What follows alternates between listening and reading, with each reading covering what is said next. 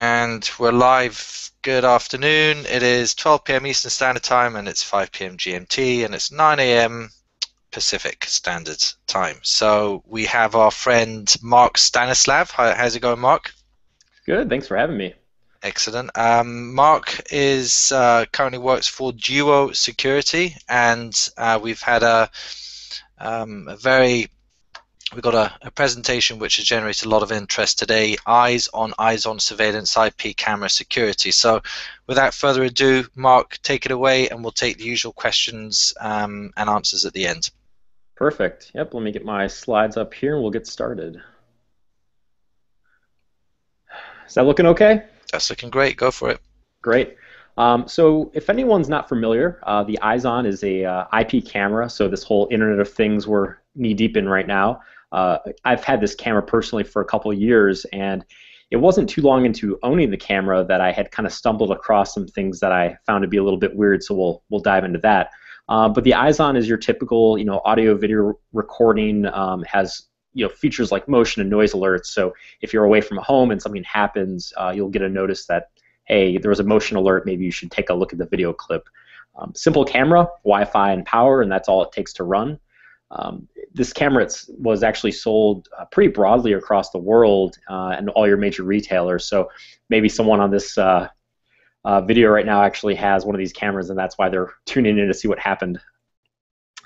So during the process of noticing this camera had some ports open, so things like Telnet. Now, if you're tech savvy, if you see Telnet running on just about anything in 2013, you should probably it should probably raise a red flag for you and wonder why that's there. And that's kind of what happened to me. I saw this device on my network running Telnet and kind of dove into it and realized, hey, it's my IP camera. What's happening there and why is that the case?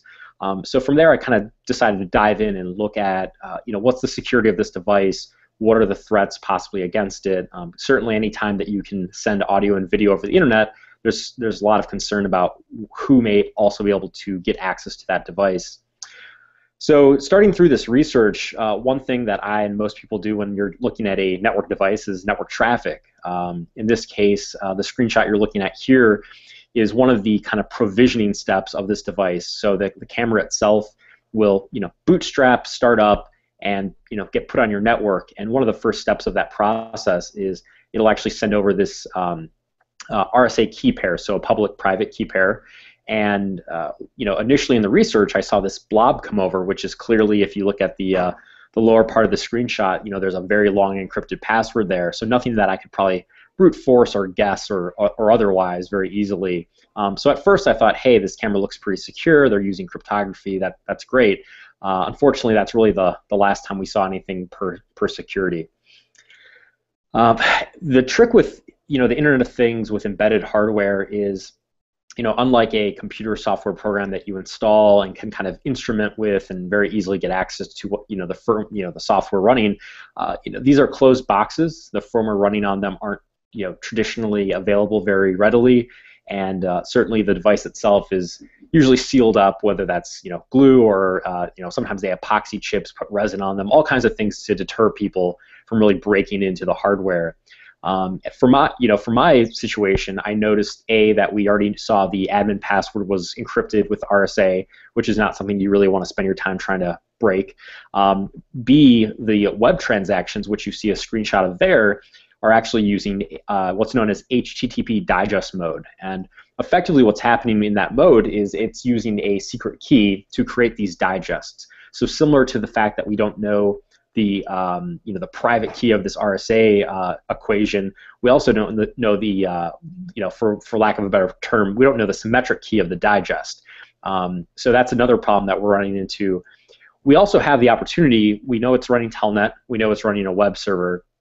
So we could try to brute force credentials and try to guess what that password is for either of these interfaces without knowing any kind of spec.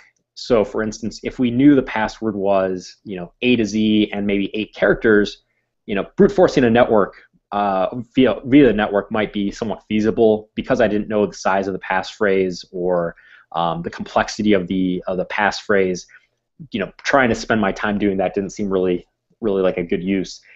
And lastly, in this at this point in time, hardware hacking wasn't something I was super into. Didn't really have any of the hardware you need to get into that at the time. So I was thinking, what other mechanisms do I have to go after? And that kind of led me into the mobile application. What some of you might know is that if you upload a mobile application to the iTunes App Store for Apple, that is, when it's uploaded, encrypted. The thing you have to keep in mind, though, is when your iPhone runs that device, it has to decrypt it in order to use it. So there are multiple things you can do. Some are more complex using tools like GDB. Some are easier, like on a jailbroken iPhone, you can actually install a tool like Rastacrack or Clutch. And what that'll do is basically load the app, dump it from memory, take off the any kind of wrapper of encryption that it would have on it, and now you have a decrypted version of the same app. What we see a lot, especially in really the mobile space in general, developers are not really aware of just how much data, how much clear text, ASCII data is actually in their mobile applications. Everything from passwords to API keys to host names, all kinds of data that really shouldn't get out, and the developers probably don't think can get out. But as an attacker and researcher, we know better, and we leverage that to our advantage. So what happens when you have a decrypted binary in this case, just like any other sort of decrypted application, or just pure binary to begin with?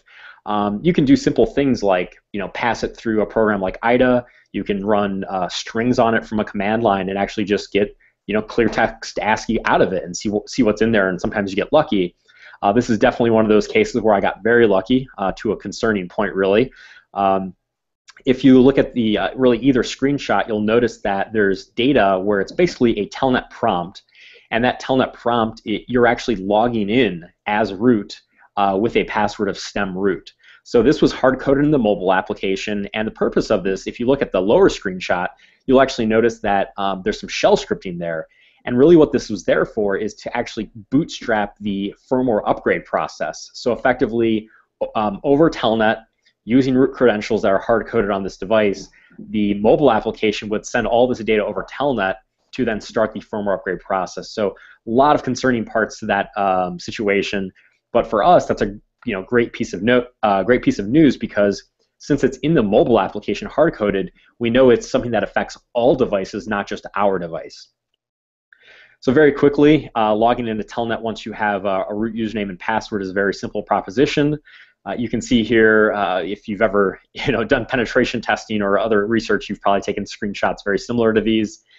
What's cool is we now know, although we probably could have guessed pretty easily before, hey, this is running a version of Linux.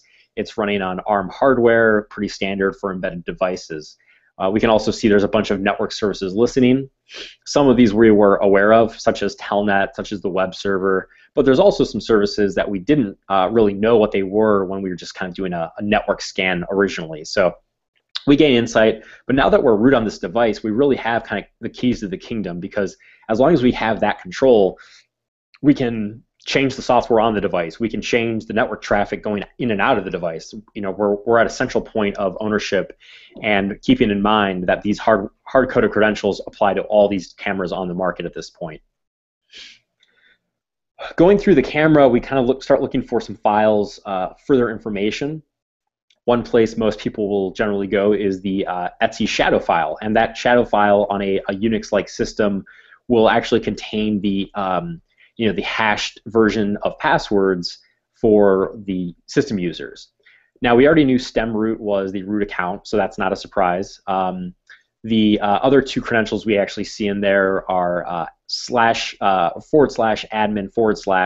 and then Merlin. And so the admin username applies to the admin password, and the MG3500 applies to the Merlin.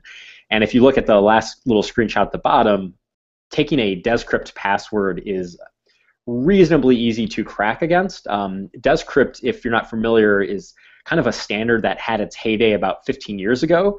It's truncated at 8 characters, just like all des usage really was.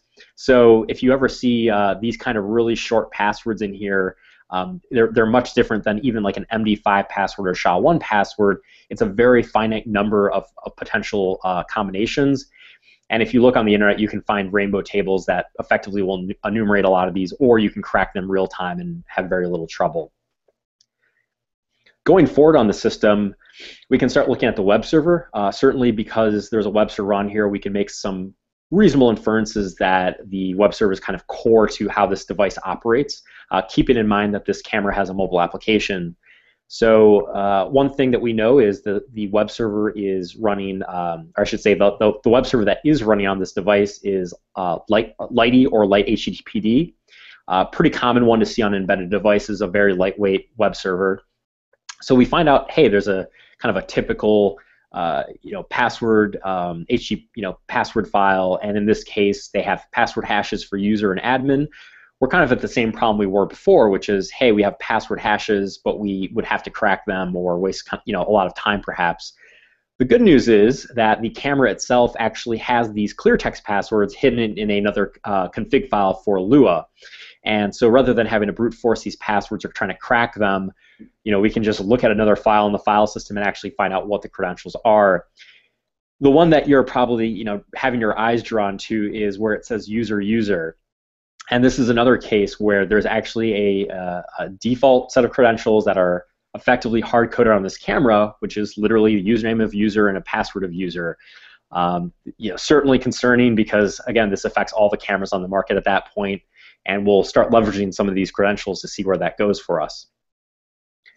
The camera itself has a web server that we already kind of knew about. However, from a user perspective, kind of a consumer buying this off the shelf, this is not documented anywhere. This is not in the manual. This is not talked about on documentation online. This web server is actually there for the express purpose of letting the web application speak with the mobile application. So it's kind of a means to an end to share data with that mobile app that you have on your phone that's really kind of doing the heavy lifting for you as an end user. And of course, we can log in with user as credentials. So if at this point you have access to one of these cameras at this point in time, you would have been able to do the same thing and got into this web interface. And a lot of information's here just as that default user. Now you can't edit any of the configuration. However, you can see the full stream of audio and video. You can look at API service keys. So this camera is using multiple services on the back end through third parties, and those keys are exposed. So if you kind of wanted to go around the camera, you could actually perhaps interact with those APIs directly using the keys of someone that you're logged into, logged into their camera. And then also firmware details, configuration about how the alarms are set up. So if we look at this next screen, one interesting feature is that it shows you that blocked region, the horizontal line you'll see there is a little bit lighter, and that's actually where the motion alarm is. So if you are, let's say you break into a camera over the internet, you find a house. If you look at the left screenshot, you can see that there's actually a capability to do a wireless scan. Now certainly this is built in for the obvious purpose of when you set the camera up, the device needs to know what network to be on. However, in this web interface, you can directly see all of the wireless networks around you. I don't know about your apartment complex mates or someone in your flat, but I've seen a lot of people put their addresses, their family name, all kinds of really personal information in their Wi-Fi network name. So in this case, if you have a Wi-Fi network radius, you have an IP address which gives you a rough geolocation of certainly about a city, and then factor that in with information about the home. Maybe there's an architectural detail. You start getting to the point where you know someone's home, you know where the alarm sensor is for motion, you know what the strength setting is for audio sensitivity for alarms, you have Wi-Fi network data, and you start getting to a point where if you really were a dedicated attacker, perhaps you could use all that data in concert to actually break into homes, steal things, and the homeowners would never be the wiser. Getting more to some of the technical aspects, one service that's being used is a company called Intellivision. And Intellivision, what their purpose is for is the process of if there is an alert, so there's an audio or emotion alert in the home, you will actually use them to upload to a Amazon Web Services S3 bucket. And that video is then available for you to look at on your phone if you are away and, hey, want to see what happened with that noise alarm. Why did that go off? Did your dog bark? Did someone break in? So a couple of problems with how they were at this time doing this process. The data was all being done clear text. So none of the data was actually being transmitted securely. So if you were on a network with someone and they could sniff your network traffic, they would be able to see all this data as well. The data was also stored in one Amazon bucket, which traditionally what you would do is actually segment the data per customer. So the problem here is if someone could break into that one bucket, assumably at this point in time, they would have been able to get all the data for all the customers of this vendor, which is a big problem. Keeping in mind, data security and accessibility, these files were actually accessible as long as you knew the URL, and the URL was just an MD5 file hash and then kind of a structured file name. MD5, while it's not great for passwords, is certainly a rather large key space for brute forcing, your average kind of use case. So on a long enough timeline, it's possible you could have guessed or brute forced one of these file paths. But keep in mind, none of this had authentication. So if you found a URL and just stumbled upon one accidentally or through a lot of effort, you would be able to see the video. It's not encrypted at all when it's uploaded. It's purely over the internet as is. There was one other thing that I never tested because that would be a big violation of many laws in America, but the mobile app also did have some hard-coded credentials for Amazon S3, so the API keys for that. Now, again, I can't speak to whether or not those were the production API keys, but certainly it's concerning whenever you find hard-coded API keys that deal with something as important as the video and audio for customers. Another vendor, and getting back to this web interface, Yoix is actually a company that was used to stream video from the web application running on your camera to the mobile application.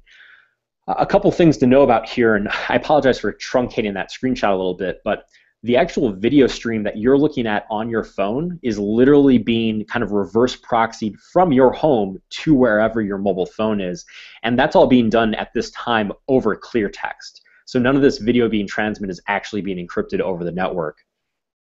This is a big problem, well, aside from the fact anyone can snoop on that video, but also because if someone could break into the web application, they would actually have a direct link back into your home network.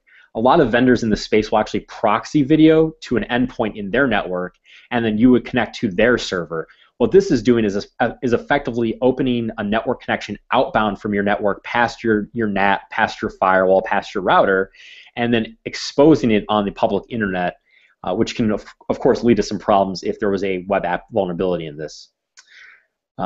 Keeping in mind there's kind of a predictable URL and port number scheme here, whether or not you could guess a port and a URL and get access to a camera, I think they probably locked that down from just letting anybody into the camera. However, that's one of those things that it's a bit of a risky proposition and certainly not something that most customers would want to see or hear about.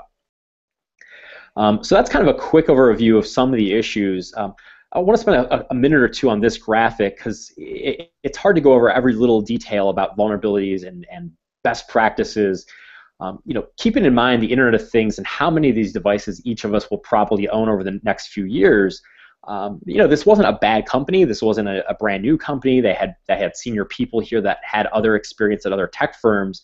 But if you really look at the number of issues that this one device had, keep in mind how many of these devices you're going to be putting on your network soon, and imagine if one of these issues affected one of your devices. A lot of times in the Internet of Things, we're kind of trusting that vendors have locked things down pretty tightly on the internet.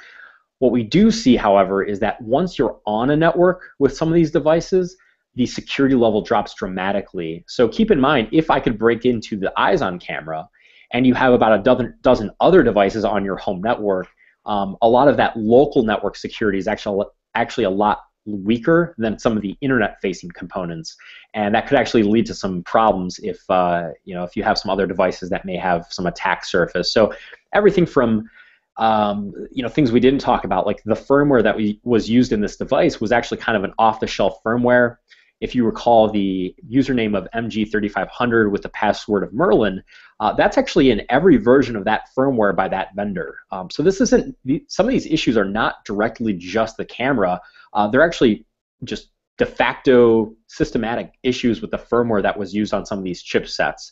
And that's really where you start kind of I guess snowballing some issues. Is you're not just thinking about the web app that you're installing on a camera. You're not thinking about the mobile app that you're using with the camera. You're also thinking about, what is this embedded hardware? What kind of risks does that have? What kind of firmware is on here? How is Linux set up securely?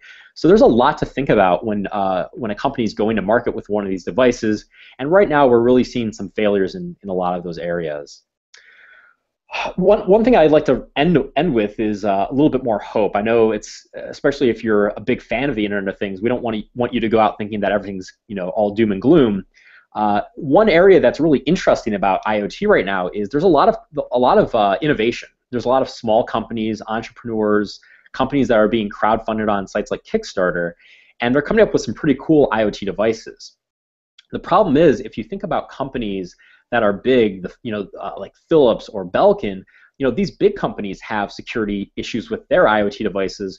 What hope do some of these smaller vendors that have a team of 1 or 2 and maybe don't have really any security knowledge, what chance do they have to go to market with a secure IoT device?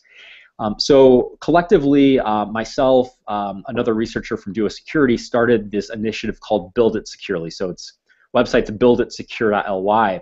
And we're doing 2 things. One is we're actually curating resources. So if you're a developer in the IoT space, you can go to our website and kind of go to the bottom, and you'll see, here's a slide deck about best practices for REST APIs. Here's a white paper on security practice for iOS development.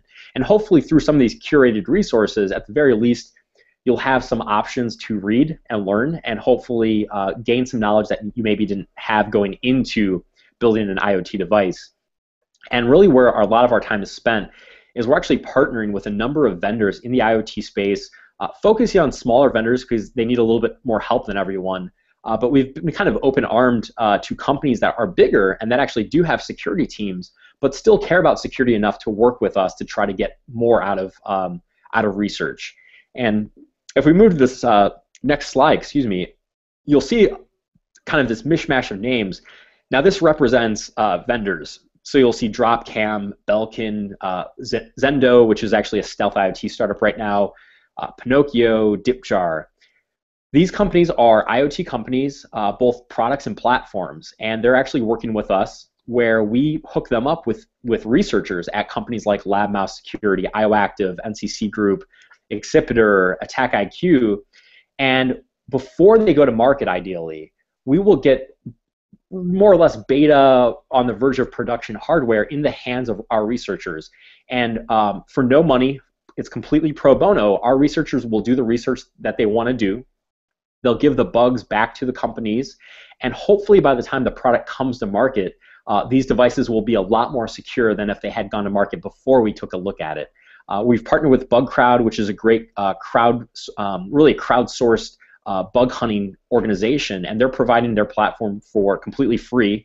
And we've basically had a great partnership with organizations like I'm the Cavalry and Postscapes, and collectively this giant array of logos represents people that get security. They want to do better if they're a vendor, and they want to they want to make sure consumers trust them. They want to make sure that when you buy an IoT device for $150, you don't feel like you got gypped because you had to patch it 5 times the first week it came out. So researchers get to do research, we get to talk about it, vendors get bug reports, and consumers get better devices. So we're really trying to solve a lot of problems here. Certainly, we can only scale so much, but looking at the IZON camera, STEM Innovation, who's actually the proprietor of that camera, they've since reached out to us, and we're looking at working with them. So hopefully their logo will be on this slide in the coming weeks. So that should show you, even if a company did have a bumpy road with security, even if it seemed like they didn't understand what they were doing or how security works, vendors are very quick to adapt and say, thank you for information. We appreciate the time you took to do this research. How can we work better with the security research community? So I know a lot of times it feels like the vendors are against the security researchers, but this screen and the information I just told you about should hopefully give you some confidence that research is important. We do make progress. We do improve products. And it's not all us versus them. There's actually a lot of collaboration happening right now. So We hope you'll take a look at our website, and we invite you to work with us if you think that you have a role with us. So that's all I have. Let me give it back to Max. Terrific. Thank you so much, Mark. If I can get you, that was a great presentation. A lot of good content there. I always we have a lot of people who watch this who kind of aspire to be in positions like you, and with the expertise you have. Let me just kick off with a question as to what you would advise viewers in regards to, sort of, let's call them milestones, educational milestones. I mean, what led you to where you are right now in regards to, having, this amount of knowledge and curiosity? Sure, no, that's a great question. I've done penetration testing professionally. I've been a web developer. I've been a sysadmin. So, typically my advice is be as broad as you can, learn as much as you can, because it sounds really sexy to break hardware and break software, but until you've actually written software, you've deployed servers and had them, have someone try to break into them, you really don't quite understand that, the red team, blue team aspect of that scenario. So my advice is, get a career that's not just security. Get a career in being the guy that gets attacked, because you'll learn a lot about how to do things the right way and what not to do. And certainly, a lot of people on this video chat probably have IoT devices in their home. Set up Wireshark. Look at your network traffic. Is it encrypted? Are the API calls secure? Try to see what ports are listening. Very simple things that people can get some good insight about this space, and then also have some cool research projects and hopefully make a difference like we have. Excellent. Let me just jump into a question here. Typically, where does the chain break down when it comes to R&D and launching a product from a security perspective? So that kind of sinks into what you were just saying.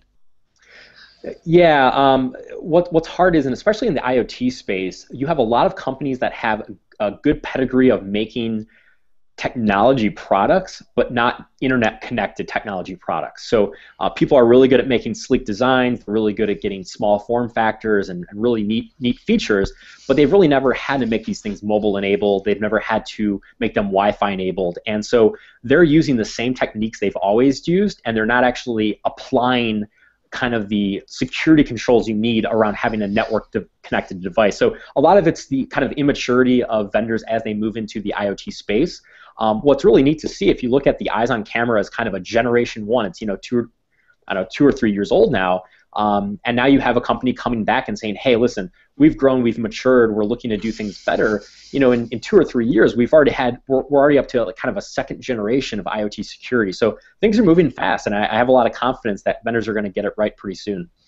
Let's just, you touched on it during the presentation, but the question came in was, what sort of response did you get from the vendors? So do you want to kind of take us through maybe like a step-by-step of how you approached them, what their initial reaction was, and obviously only if you feel comfortable doing so. No, absolutely. I think vendor disclosure stories are really important. In the case of STEM Innovation, the company at the time, so this is about a year ago now, it was kind of like pulling teeth. I sent them over emails. I had to follow up with them. I got very little follow-up from their team directly. Spent a lot of time kind of trying to hunt them down and saying, like, hey, I'm going to publish this research. Would like to talk to you. Here's my findings. Let's talk with your security team or your engineering team. And just really got no initiative on their side that they wanted to interact with me. Fast forward a year, they have some new blood in there, some people that understand security a little bit better, understand security research, and certainly saw that the findings in my presentation they've all fixed them now. So all these issues have been fixed. I published the research with about 2 months warning to their team, and certainly, my caveat for any research would be try to coordinate with the vendor. Surprising people only hurts consumers. You should give them at least some time to try to fix these issues. But if vendors are unresponsive, keep in mind that just because you found these issues doesn't mean you're the first people to have ever found these. So it's not that you putting the research out there publicly is actually you being a bad guy. You actually might be protecting consumers by giving them information to make the intelligent decision. It's like having a car recall. Would you rather know that the brake pedal sticks every so often, or be not told that because you're worried that someone might try to force it to be stuck? Knowledge is power. You should give consumers the option to turn their camera off and not kind of be in danger. So, bad response initially. The company's learned, they've grown, they've got some new talent in there, and Hmm. now they're a much more security forward company. So it's kind of a good story at the end of it. Nice one. I like that. And final question that came in here. It's quite a generic one, but hopefully you can nail it. What is the number one cyber threat for devices that are within the IoT space? Wow, yeah. I would say at this point, if I'm going to take a really broad look at what we could consider IoT, I would say default credentials. So whether Right. that's a default password in firmware, a default password in a web interface, a default mobile password, we're really seeing some just bad day-to-day security with these devices. And the reason why those are a big deal is because if these devices are network connected and almost always are going to be, that's one thing that if it ships with that defect, it's not like an exploit where you have to have some knowledge or be able to run some shell code. You literally can type a username and a password in and get access to these devices and have full control like we saw today. So that's the thing that really worries me and something that's very, very simple for vendors to fix. So it's really frustrating to see. Terrific, Mark. That was an excellent presentation. Thank you so much for taking the time, sharing your expertise with us, and good luck and continued success. And I hope we can get you back on again soon. Absolutely. Thank you for having me and thanks for all the questions, everyone. Cheers. You're a gent. Thank you so much. Have a good one, Mark. Okay, mate. Bye bye.